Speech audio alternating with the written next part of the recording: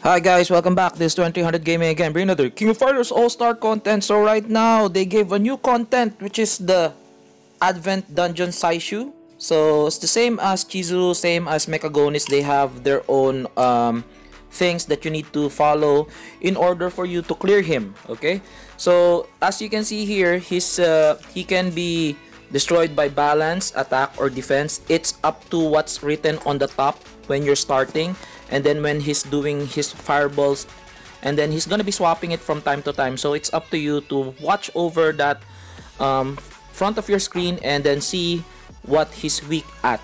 Plus, there's like a halo going onto his head stating what he's weak into. Like if it's showing fist, it means that you need to attack an attack type fighter. And if it's like a circle and a target, that's a balance. And if it's like a shield, it's gonna be defense. Okay, so you need attack, balance, and defense type fighters for this dungeon. So the thing is, you need also strikers that can remove burn. So Mai Shiranui can do that.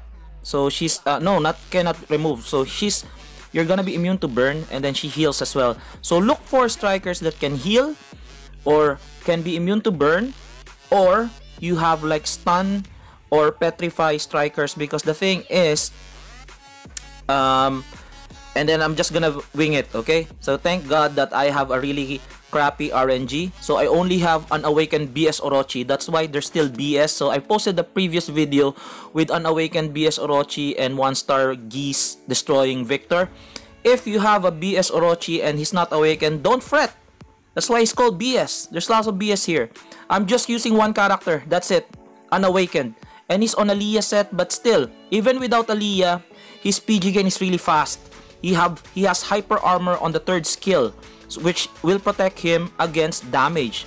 So plus, if you're playing in PvP, you can juggle this enemy into the air almost forever, as you can see here. Okay, you will learn how to juggle with Orochi here. So see, I'm just running around doing the Marokare EX. A Marokare is also applicable to this one. You can get the Marokare Super, the regular one, in the Epic Quest. Okay, so if you have BS Orochi and he's not awakened but his 3 PG, well and good, because as you can see here, he's fairly doing okay. See, fairly doing okay. I'm just like so yeah, like I was telling you, there's like certain things to follow on certain dungeons, on certain events. But the things like, if you have OP units like 5-star awakened characters, a BS character who's like really fully equipped or awakened, even though they're having color disadvantage, or as you can see here, SAISYU, he's not like, it's looking for attack, but he's not an attack type character, he's a balance type character. But F it, right? He doesn't really care. Like, he doesn't really care. Okay? He doesn't really care. That's like, I'm just stating the obvious here, that the BS character is still really strong, even though they're not unawakened. So I'm really thankful for my account that it's like not really overpowered, so that I can share it to like free-to-play players as well. So if you're free to play and you have BS Orochi and you have his card, you can clear this one very easy. Okay, very easy, no worries. And just put like a regular card set, like if you have a Noah set, a weaker set, or Mad Tea Party, it's okay, because like he has reset on S3. So cast your S1, S2, cast your S3, it will reset the S1 and S2. There's a chance to reset the S2, and then juggle him like almost like forever. Your Marokare will be up after that juggle, as you can see here, and then juggle him again. So yeah, usually when you do that, you do S1 or S3, because like if you do the S3, you need to roll forward, then do the S3 so that you can catch him. So this is also a training regimen for you to put in that muscle memory, so that in PvP, once they don't ban your Orochi, you know how to juggle with Orochi and destroy the character, your opponent. Okay, so it's like win-win. So see, look at this. Then 1, then 2, then lightning again, then 2, then super. So that's his juggle. Hit him again, then S3, Juggle him again. The Marakari is up. Really easy, really easy. So thank you Netmarble for bringing us like a little bit refreshing content that we can put in. So guys, the thing is, they're gonna be this card set. They're giving us a card set. It's just a low, it's just like a Serena set, but low tier Serena set. Okay, I'm gonna show you guys later on the cards, but like I just want to show you guys what's going on with Orochi right now.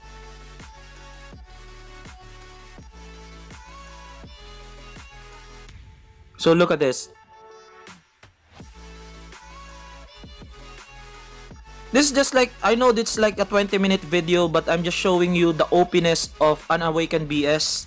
And I'm gonna show you on the next video, even though you don't have Unawakened characters, even you have Unawakened characters, you can still clear this, no problem. As long as you have CC. CC meaning crowd control, or you have stun, petrify, freeze mechanic in the game so that he can easily stay put and you can pummel him to the ground, okay? Because he's not immune to freeze, burn, and he's not immune to freeze, petrify, and stun.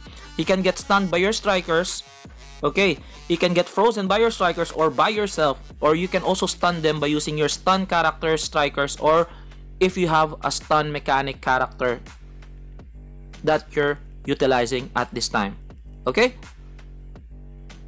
So just like this, like rinse and repeat. So if he gets hit by the burn, guys, the burn is really painful. If you get hit by the burn, you can cast My Shiranui to get immune to that burn and then heal you up, okay? Or you can hit him as well. You can hit SAISYU to remove that infernal burn that he's casting onto you, okay? Because like if you get hit, like a really critical hit, you're gonna get burned. The thing is, the good thing about this, he has hyper armor that can still protect him. So you can see the balls here. I'm just doing the Marokare so that I'm not gonna get hit by the ball. And from there on out, like, yeah, he's back. See? So I get burned there, but it's okay. Like once I hit him, so the burn is gone. And that's it, like just, it's almost done. See, I got hit again. But I'm gonna cast my Marokare. So Mai is also healing me on the background there. It's a good thing. And then that's it. Really funny. So if you have BS character, even though there's rules whatsoever, if you have an Awakened 5-star whatever, you can clear this. Like for veteran players, this is gonna be easy. I'm just gonna put in my 3-star Mai, and then she's gonna be destroying this guy. Mai on Mai. M2F, no, F2F.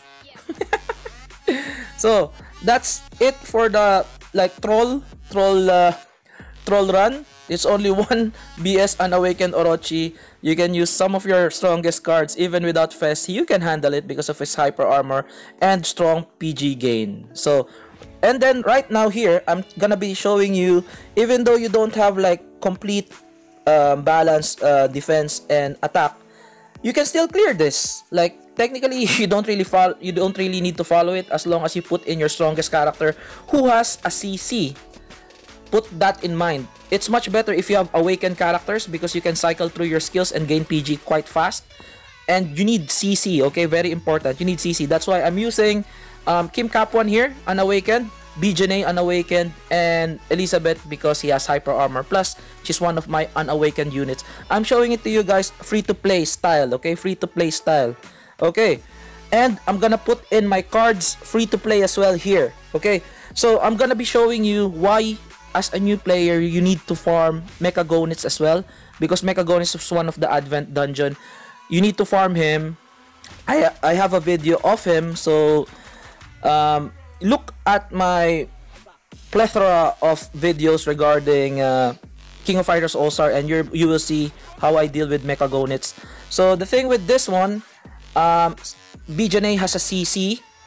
She has hyper armor. She has resets on skill 1, and she gains PG quite fast. Plus, she has a core effect which makes her really tanky. Okay, so that's why I'm putting it here.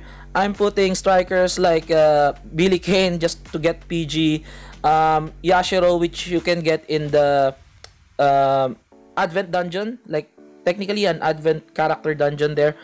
You're gonna get Halloween Yashiro as well if you farm really well. He has a strike skill. You can also put strikers that can stun, and he has that one stun striker. And as usual, Mai Shiranui if you have her, use her because that makes you immune to burn and gives you heal. Okay. Again, I can't really stress it out more. You need CC characters. If you have a hyper armor with a CC character, that's gonna be good. And that will protect you from further damage, because if you get an infernal burn from from SAISYU and you don't hit him back really quickly, you're gonna die. Okay, you're gonna die quick. So that's the thing you need to avoid as much as possible. So see, look at this. I'm not gonna put Leah. I'm just gonna put regular Mr. Big Set card, which in you can get to Mecha Gon. It's really a good card. This is the the third best card, because the first strongest card for defense type is the Athena set, which you cannot get. It's like a fest set with the SS characters. Next would be your Kea set, and the third would be this set, the Mr. Big set, because like it increases your defense and recovers HP if you kill an enemy and gains power when you killed an enemy. It's also good for time attacks, guys. Okay, there's lots of things to be had when you're doing Advent Dungeon, especially Chizuru gives also Ignis cards, which is really good for PvP if you're starting, and it also decreases your damage in PvP as well. Secondly, you go to Mecha Gonets, you get the Mr. Big Set card. It's good for PvP and everywhere as well. Time attacks and usual grind if you're using a defense type fighter. So here, I'm using this one. I'm hearing about lots of good things about this one, the Idol set, because this increases strike skills, and my Mai Shiranui is a strike character, my Fesmai, SS Mai.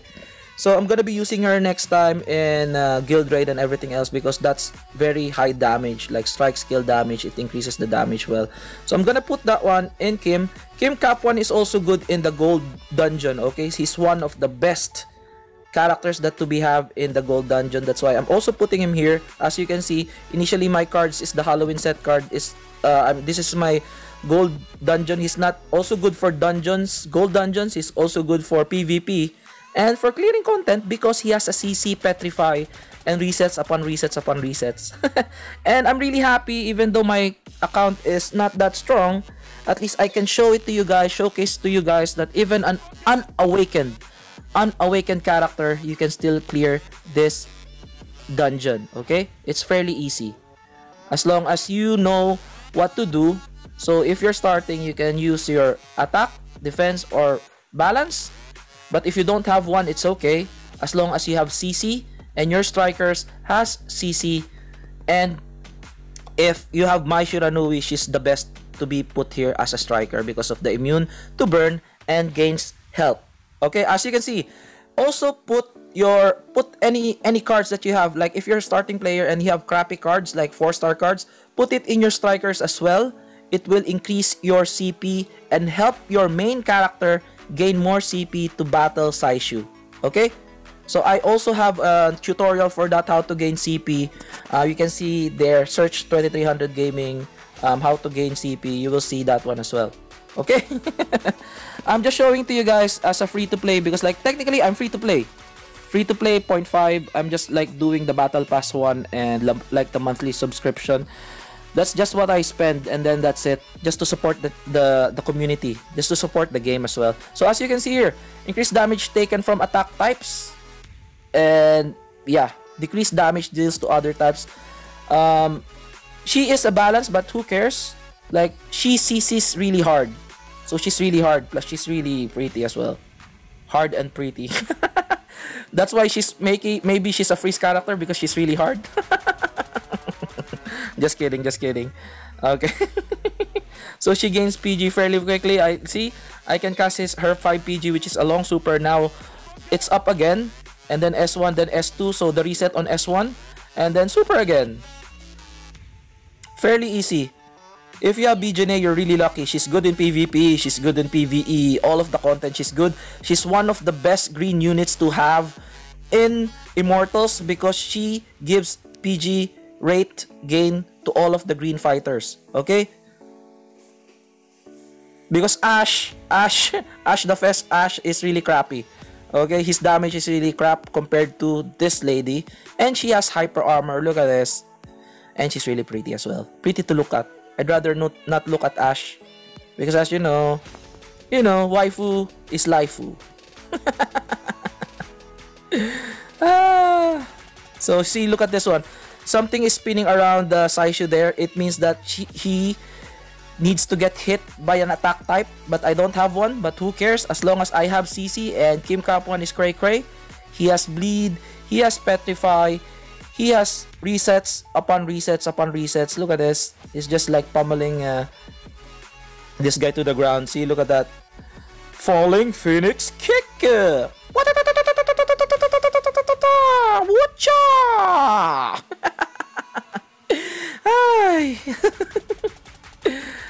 So, if you haven't subscribed to this channel and it's your first time watching this, you're gonna be noticing that I'm really an outgoing kind of person. So, I like to make fun of myself. And if you watch my stream, it's really funny as well. So, I hope you guys subscribe to this channel if you haven't done that. And if you're liking what I'm doing, and like it as well. So, I'm putting my own flavor to my channel, so I'm not the monotonous kind of guy. I'm I'm a really crazy kind of guy. So that's how you do it. It's gonna be long. It's gonna be, so I'm using Billy Kane here just to gain PG as well. So just avoid the balls as much as possible. Avoid the balls. So when he comes near, do your extra skills there, do your super, and rinse and repeat. Okay, I'm just showcasing you Kim Kap1 as well. He's good in PvP. If you have him, even though unawakened, the good thing about in PvP, everything's balanced there except Whale Week. Okay, so yeah, that's it. It's a long video, but like, I'm just pointing it out that you can bend the rules, okay? As long as you have, again, I can't really stress it out more. If you have CC, Petrify, CC meaning Petrify, Stun, and Freeze, or if you have CC on your strikers as well, that would be a good benefit. And if you have healing type strikers, it's gonna be beneficial to you as well. So if you have a CC on your main character, you put a healing striker. And if you have Mai, she doesn't only heal you, but you're immune to burns, which is really okay. Plus, if you get burn, you need to hit SAISYU so that the infernal burn will be removed from you, because that burn is really pain. So yeah, let's just finish this one off. So as you know, you saw earlier, I'm just using regular cards, okay? I'm not using Leah, I'm not using Noah, I'm not using Kaya. I'm just using Mr. Big Set cards, because like, once you're new in the game, it will trickle down. If you just be patient and grind this game, it will benefit you immensely. But if you have SS and BS, it's also good. Thankfully, I didn't really awaken BS Orochi, so that he can be a litmus paper in what seems to be, if you have a BS or an SS character, even unawakened, there's still skill set are still gonna be cray. Okay, as you saw earlier. So we're almost done here. Kim Kap1 is pummeling him, and if you can see here in this last shot here, I got infernal burn. Look at the damage. If you don't hit him now, you're gonna get screwed over. Oh, see? Oh, that's really painful. See the infernal burn? See, and once he hits you, you're dead. Try not to get hit. That's why I'm telling you guys to use hyper armor characters, because like, even SAISYU hits you, you will not feel a thing. No wanna miss a thing. No, you don't feel a thing, not miss a thing. So as you can see here, yeah, hyper armor is still really relevant here, so that you'll have decreased damage from that attack of SAISYU, which I cleared already. So yeah, I hope you like this video, guys. I'm just showing it to you guys, free to play style, okay, and BS unawakened style. So if you like what you're seeing, like, comment, and subscribe. Plus, I'm gonna show you guys the card that we're gonna be getting here. Just wait for a bit. Let's see. So this is the card you will be getting for SAISYU. This is really good when you're starting, okay guys? Just to farm. See, as I was telling you, Ignis card, increase attack, full attack, PvP, decrease damage received from an enemy with super armor and hyper armor by 50%, which is good. Okay, Mr. Big Set, I'm pointing it out, that's for Mecha Gonits. It increases attack by 42% of def, recovers HP by 3%, and gains 3% power upon defeating an enemy. That's also good for time attack. So everything else is really good here. All of the 3 sets are good for beginners and veterans as well. And this SAISYU card is a cheap form of a Serena set. If you don't have too much rubies and you want to tag in, like in Spider, you can use this one as well because it increases the attack of the fighter who is tagging in by 10% for 10 seconds. It's good for things you can tag in. Sorry about that. Sorry, my voice. Guild Raid. If you're like doing easy or hard, you can do this one. Put this one there, and you can also put it in Mecha Spider. As long as you're tagging in, that character who's tagging in will get the buff. Okay, but the Serena set, compared to the Serena, that's like really an OP set because it gains you gain also PG while tagging in, which is really good. So I hope you guys like this video. Like and subscribe again. This is 2300 Gaming, and I'm out. Peace out.